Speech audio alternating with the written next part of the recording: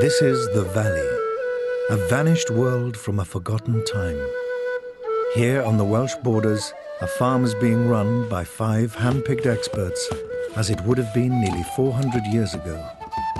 Using only resources available in the year 1620, they are labouring for a full calendar year, turning the clock back to rediscover a way of life from an age gone by.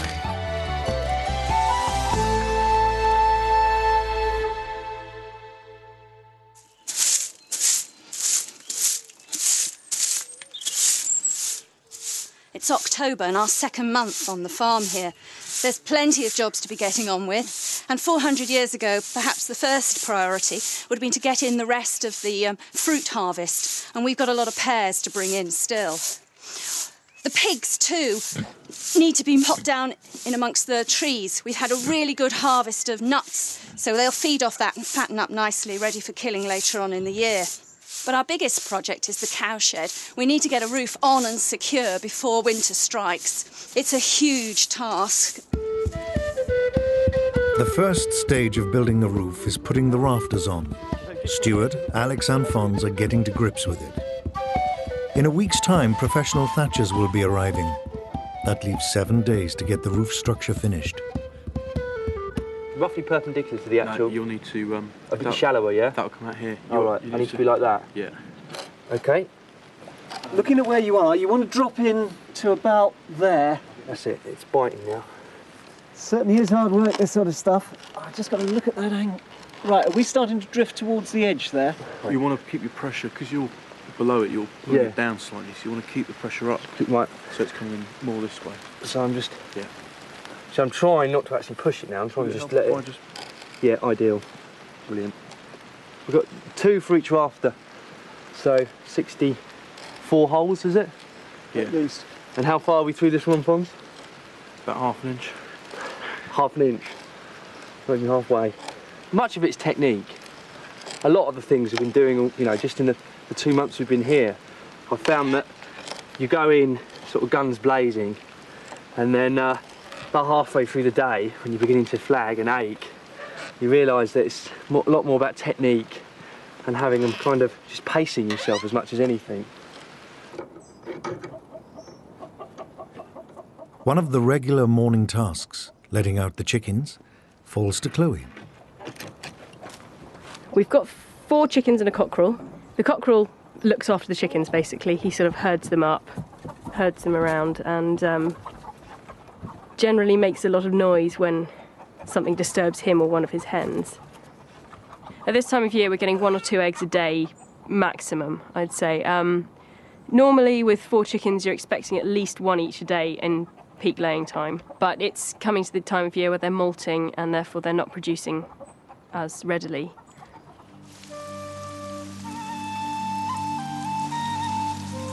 After the glorious days of September, October brings rain to the valley. The water is sorely needed for their newly sown crops, but it's not good news for the team working to a deadline on the cowshed roof. Might have to call it a day shortly because it is really beginning to bucket down. So I think, Stuart, should we run for cover? I think we'll run for cover and maybe come back and do this at another time. At the back of the farm in the well house, Ruth is busy making breakfast. On a farm 400 years ago, breakfast was usually served after putting in a few hours hard graft. I've made a bit of porridge for breakfast this morning. I had to boil the water anyway, so I had to light the fire for scalding out all the dairy things. I've got some blackberries as well I'm going to drop in, just to make it a bit more interesting this morning. Outside, the rain has made work difficult, partly because of the inadequacies of their 17th century style clothing.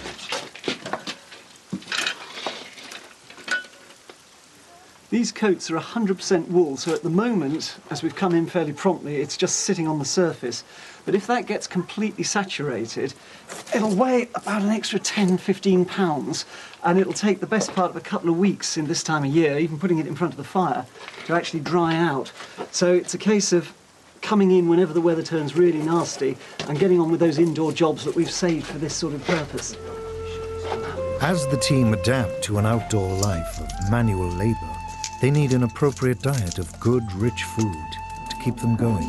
Lunchtime, a bit of luck. Porridge people. Back in the age of Shakespeare, farm workers ate far more than we imagine. With such a high volume of hard physical work to do, they actually consumed as many calories as a modern athlete, up to 4,000 a day. Butter and golden syrup, or butter... One place where they'll be burning off some of those calories is the garden. October was the time to gather in some of the last fresh salad greens before having to spend the winter months on dried preserved foods. The rocket here, that's done quite well. We're still getting nice fresh leaf off it, even this late in the season. And I think it might carry on for another week or two if I just pinch out all these flower heads so that it puts its energy into the leaf rather than into seed.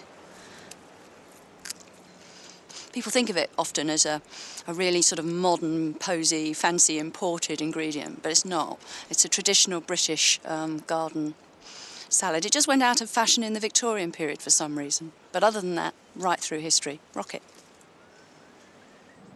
Securing the roof timbers on the cowshed requires dozens of roof pegs.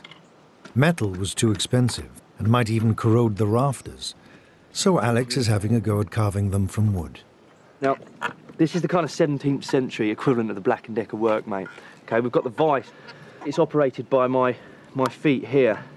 So I slide it under, like so, and as I push my feet away from me, it grips the peg, you see? Now, I need something called a draw knife. Quite simply, all I'm going to do is just take the corners off, shave down the exact width of the pegs we're going to need.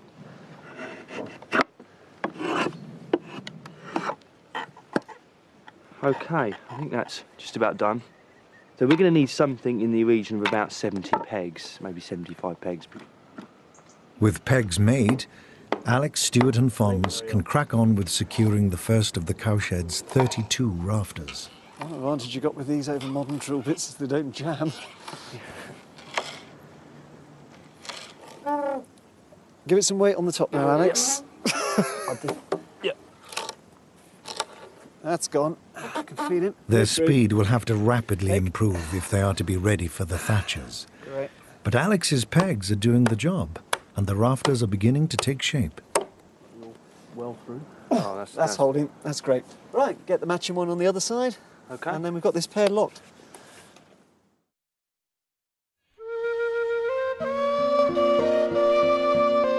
It's a bright new morning in the valley. Time for Ruth and Chloe, along with Stuart's son Alistair, to get out to the orchards. October is a key month to harvest nature's bounty, and there's a good crop of pears to bring in. Good lad. Take your time, don't hurry yourself, all right? This is a black Worcester, which is a Warden or cooking pear. Not really worth eating raw, quite hard. But as soon as you cook them, it brings all the sugars out. They soften and they sweeten up. They're a good keeping pear, and therefore it's worth making sure that you don't bruise them. You don't let them lie on the ground and get wet. You choose a nice dry day, like today. Oops. Oh, Queen Elizabeth really loved pies made out of Wardens. And they turn up in New Year's gifts to her quite often in quite large quantities. It took 4 days to secure all the rafters on the cowshed. But before thatching can begin, the whole of the roof still needs to be rodded, and that's another couple of days' work.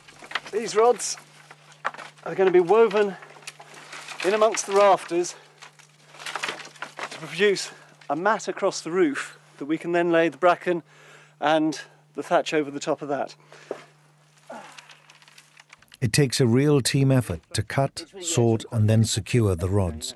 It's not snapping. It has to be green when you use it, otherwise you'll never be able to bend it like this. But it'll then season in place. If we try to do this with old rods, they just snap on us. Even now you have to be careful not to take them past the point of no return at which they break. The seasons dictate what has to be done when, and the systems have developed as to what you do in which month to cope with that. It's not a case that each person comes in and devises his own system. You know how the system works over the generation. But even then, the weather's the joker in the pack. If the weather breaks on us, then we might find it's very dangerous working up there, and we've got to have this roof on, otherwise there's no shelter for the cattle this winter. I'm actually using a shepherd's crook.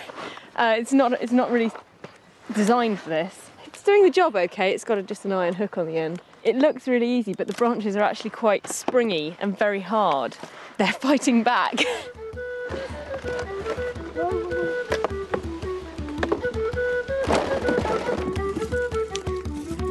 That's not too bad, is it? That's bridged that gap there. I've done a bit of buildings recording as an archaeologist. For me, really, it's just nice to put that theory to actually building a period-style building. I mean, one of the things generally I'm really picking up on is the wood, different types of wood, what they're used for. We're finding that the hazel is absolutely ideal, especially the really green hazel. They just seem to slip in so easily. With the rods being woven into place, at last the roof is looking strong enough. It's going to be covered by well over a ton of thatch. Working on a timber roof could present plenty of potential hazards, but it's the period footwear that's causing Alex and Fons the most concern. Yeah, these authentic sort of leather shoes, they had a flat sole, but as I'm wearing them, that's given it a bit of grip. Whereas mine are hobnailed, which is actually really useful for when you're walking across the grass. As soon as you get on the cobblestones, you tend to start slipping around all over the place. And actually, up on the wood, it can be quite slippy. But you were wearing some the other day, and yeah, when it's wet on the hobs, on the wood, they just slide around like ice skates, basically. I've broken them in now, so they're more comfortable. I was getting awful blisters to start with, and the weird thing is when we got the boots, I didn't realise this. There were no kind of left and right boots. You just had, your shoemaker would make you just a pair of identical boots. So when they arrived, I was very much under the impression that I'd been given two left feet. This one's kind of settled in, but this one almost looks like it should be on that foot. And they look really stupid when I first started off. I don't know which ones I put on which feet on which days, so Does yeah, it two change? left feet basically. I think it changes according to my blisters. Okay, anyway, let's get on.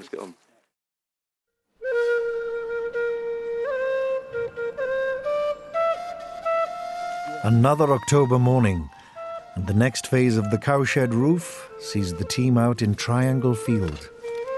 They're cutting down the bracken they need for the base coat of thatch. We need masses of this. This roof itself is about 500 square feet. And to cover that, we need approximately enough bracken to fill the cowshed to put on the roof, just for an undercoat for the thatch. We had a bit of rain last night, but I don't think it'll do it any harm. The air circulation in the shed is going to probably dry it out anyway. We're trying to kill two birds with one stone here, and this is Triangle Field. And we've already taken some rafters out of here. What we're doing here is we're clearing because we'd like to use the field for a pasture or for arable. We haven't decided yet. To thatch the roof, professional thatcher Keith Paynes has come to help out. His first task is getting all the edges in order. I'm actually setting an eave on the building. It's the first stage of rethatching. We make up with the wheat small bottles. It's just the standing wheat that we use for rethatching the whole building, but these are actually tied into small armfuls. A bind is put around them like so. Just a handful of straw twisted round as a straw bond can get incredibly tight with that, so you can actually throw them around. And then we're actually lashing these to the timber work. We're using hemp twine, and this will be individually tied around all the sticks and rods that are poked through to create a firm eave with a bit of density that creates the depth of thatch. You won't get wind damage to it, and it'll be very difficult for birds to pull out. With so much bracken to gather, it's time to get Blackthorn, the valley's resident farm horse, pulling her weight. Blackthorn's doing really well today. She's a lot quieter than she was last time we worked her. I think I've cracked this one, so I take her out and make her do a little bit of work before we start. So she's just taking the fizz off her. We've had a couple of problems with the collar, but I think they're fairly much ironed out now. One of them being that the leather strap is too big for the buckle. It seems to be doing the job quite well. She's managing to pull quite heavy weights with it. Ready? Yeah, I think we're ready to go. Having spent hours cutting the bracken in Triangle Field, all they have to do now is persuade Blackthorn to drag it up to the cowshed. Good girl. Come on, sweetie. No, no, no, no, no. Come on, you can do this. Come on. Walk on. Come on. No, no, don't be silly. Walk on. Good girl. Good girl. Good girl. Come on, then. Good mare. What a good girl. Steady, steady, steady. What I'm doing here is trying to get an even density of depth on the thatch, because what I don't want it to do actually is gully out. And what we mean by gullying out, if you have a thinner part of thatch and then a denser part, you'll find that the thinner part will actually wear quicker. This overhang is quite important to actually shed the water away from the stonework of the building. The more even you get this, the better water flow you're going to get away. On. Blackthorn finally makes it up the hill. But the big question now is, how many more trips will she need to make? How's that, Keith? How many more loads then will we need? Like that, another 4 to finish this, 7, 8, about another 10. You really know how to cheer somebody up, don't you? This horse now hates you. She doesn't. Yep. Okay. No, she's done so well, and she's a different horse from what she was when we started. She's so much fitter. She's lost a bit of weight. She's getting fit. She's got shoes on. She's turning into a proper working horse now. She's earning her keep. So I'm really pleased with her. A fresh dawn in the valley, and with the pressure of completing the cowshed now passed on to the thatchers, our team can get on with their next seasonal priority, getting the pigs out into the woods. This time of year, all the acorns are falling, the beech mast, hawthorn berries are coming down, and it's time to make the most of that by taking the pigs out into the woodland so that they can fatten up, because in a few weeks' time we're going to slaughter them. Come on! Pigs are great on acorns. The only problem is if they get too many of them, it can actually cause them to explode internally. So this is the swineherd's job, making sure they get just the right mix. Hey! You naughty pig! Pig in the undergrowth! We've lost a pig!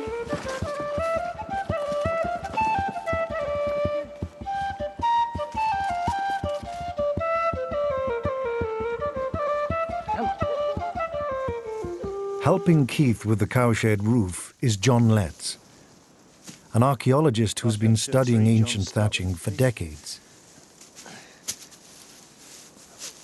This bracken is going to be the permanent base coat that goes onto the thatched roof. Thatch is really made of these 2 layers, a permanent base coat that's never replaced, so it's always sheltered from the elements, and then a weathering coat of another material over the top. And bracken is a very unusual material to use. It's certainly not been used for a century and a half at least. You can look at it archaeologically, you can read about it, but actually doing it is something slightly different. It's full of thorns, full of spores. I'll be coughing all night, and that's certainly not recorded. Keith? Keith, you want me up there? Yeah, I'll just secure this, John, then you can come on up. How's that? Outside edge, cover that side. After the first minor breakout, the pig drive appears to be going smoothly. Pigs are not the easiest of animals to drive because they're a woodland creature. And the result is that when you frighten a pig, its instinct is to run for cover. Keep those pigs under control. You've got to have just the right amount of discipline with a pig. Too much and it gets frightened and that's it, you'll never see it again. And too little and it won't move because it's got something interesting it wants to get its snout into. Come on, pigs. Gently, gently through that gateway, otherwise they'll spook sideways. Oh, he's found some crab apples off that tree in the hedgerow. The pig's designed to hunt for food with its nose. It's got very poor eyesight, very good sense of smell. Just now I heard them crunching We've got a hazel tree there, so almost certainly that was hazelnuts. The next tree on the other side of them, it's a small oak. There'll be acorns under that, and they'll be scoffing those as well. The undergrowth is full of tasty titbits for pigs. But there's something else that they like, the taste of freedom. The pigs are just hunting around for anything that looks tasty. And once they think the little patch they're working on is finished, they're off. Flapping skirts works remarkably well. They don't really like skirts flapping in their faces. And the occasional pat on the back with your hand or lightly with a stick sometimes moves them, but only if they really want to.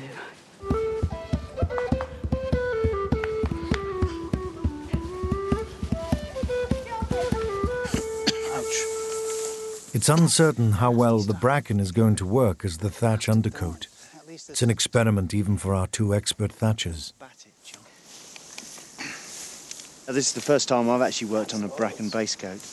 It's certainly different. With one or two concerns about this being a little bit green and the shrinkage. I think the chances are it would have been dried out before it was put on. But that's part of the experiment here. I mean, how long is it going to take for this green bracken to actually dry? How much it is going to shrink? Because if we then put a surface coat of weathering straw over it, and the base coat that it's fixed into shrinks, it'll let go of these fixings that are holding that surface on, and the surface should slip off, and we don't want to get into that situation. This one's called Arthur. He's the king of the pack, and this is his missus, Guinevere. Clever pig here, he's a bit of a troublemaker. The reason why he's only got half a tail is because he tends to wind all the other pigs up. One of them's obviously snapped, spun round and bit it off. They're a wonderful beast. I mean, not only are they really useful for clearing scrubland, they taste fantastic, and they pretty much look after themselves. Very much the good natural life for a pig, and they're going to make excellent bacon at the end. If they get more of those crab apples, you won't even need apple sauce on them. Well, I'm looking forward to a nice pork dish. Sad to see him go, though. We should maybe think about getting these fellas up into the styes. Alex, was that you? No, one of them is got problems. While John compacts the bracken, Keith has to tie every bundle onto the roof using a thatcher's 2-foot-long needle. And this is the fun bit. I've got to stuff my arm through the base layer. I've got the rafter now with my left hand, and I just find my hand with the end of the needle. I've removed the flax now, pull the needle back out, and then dislocate back through this side of the rafter. Back up again, into the needle eye, back through, and there should be the end of the string. There it is. And then I will actually do a tie with a horizontal piece of hazel. I force that into the base coat I've already created here. Goes in a fair way, and then I'll actually just do a single knot this end, and as I tug this, it will pull that tight. You can see where that's pulling that in now. To even it up, you need to get a bit of weight on here, and you just literally give it a bash. And you see how it's compacting the bracken really tightly, creating a nice firm base. With everyone putting in so much effort outdoors, Stuart is planning a good hearty dinner. I have here a shoulder of lamb from one of the old ewes on the site. She's past wool production, so she's been fattened up in the autumn, and now we've killed her.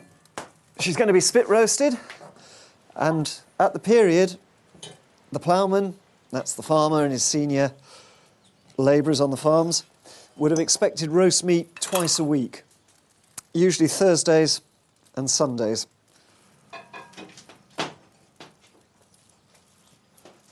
There she goes, settling down onto the spikes.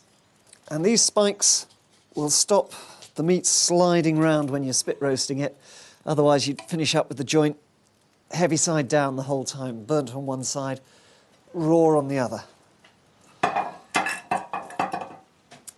I'll just put a bit of salt on that. In the 1600s, the British already had a reputation for serving up the best roast dinners.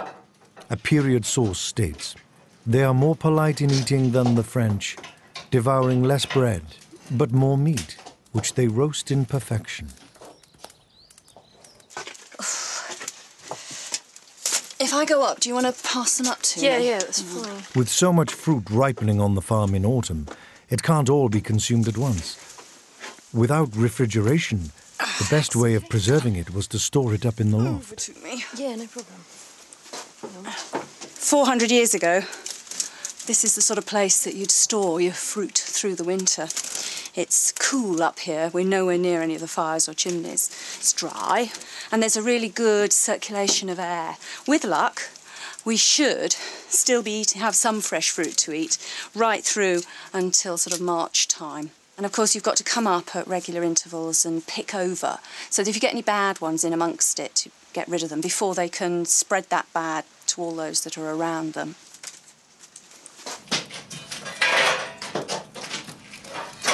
"400 years ago, all the farms, even the labourers' cottages, would have had large, productive vegetable gardens. And one of the items that we'd have in season is beetroot, which I'm going to boil up to add to the salad.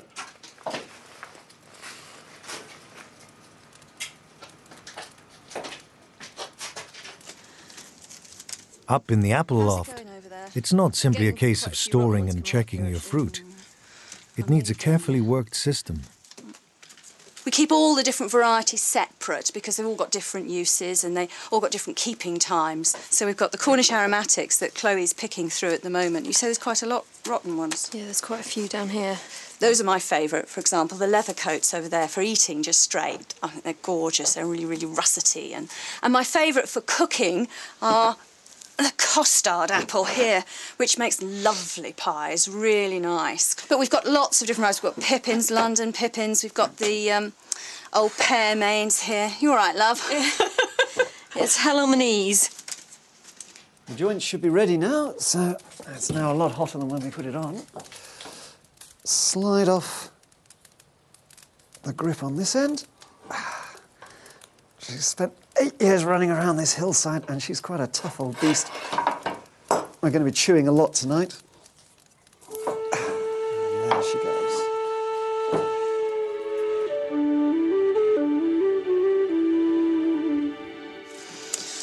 Last few. I'll come and give you a hand, Chloe.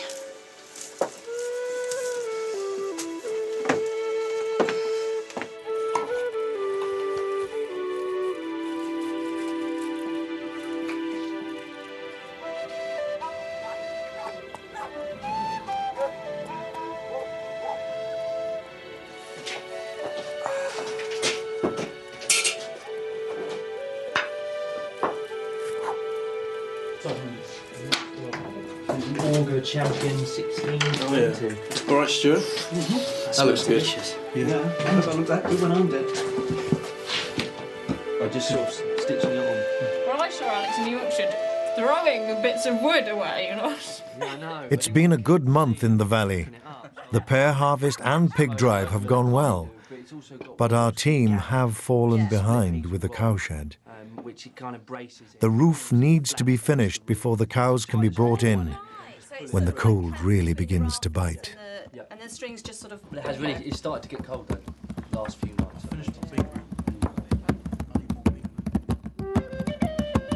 Next time in the valley, it's November. The team need to get a move on finishing that cowshed. It's time to slaughter a pig.